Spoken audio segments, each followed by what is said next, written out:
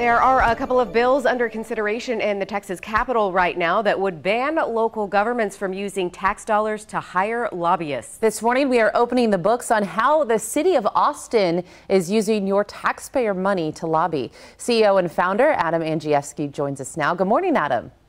Good morning, Allison. What did Open the Books learn about the city of Austin's lobbying efforts?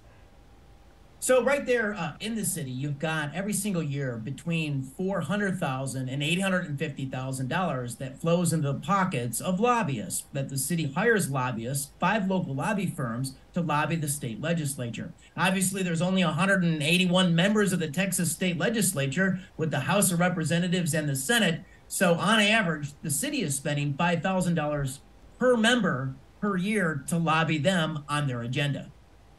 So, Adam, what does the data from the Texas Ethics Commission show about local government spending on lobbying?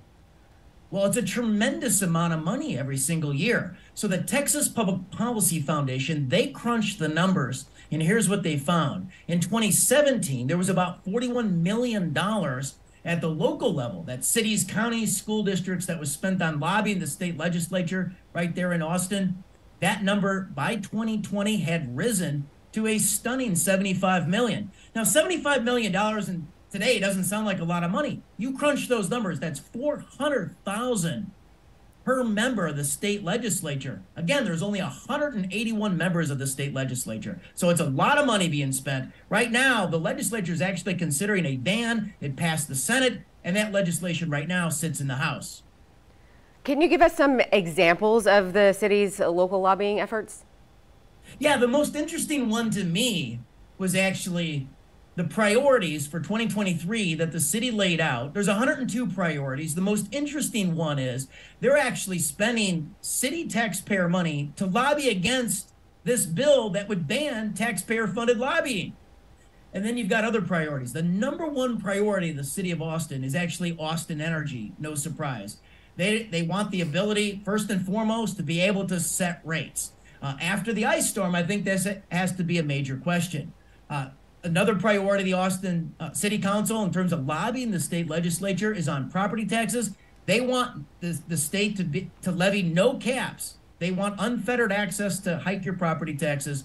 And also they want unfettered access to control and manage their own lucrative city pension plans, which are underwater. It makes Austin a sinkhole state because they've overpromised the benefits to city retirees.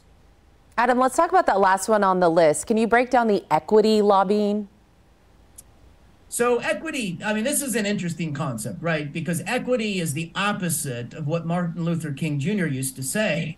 You know, the famous line about, the content of your character, not the color of your skin. And equity is the opposite of that. It's also the opposite of merit. And the city has a long list of equity priorities to lobby the state legislature.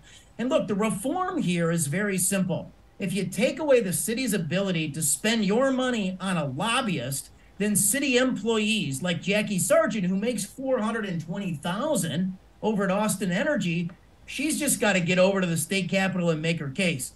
That would save City of Austin taxpayers up to $850,000, money that can be used on real city priorities like the homeless crisis or like hiring extra police officers to maintain simple order on city streets.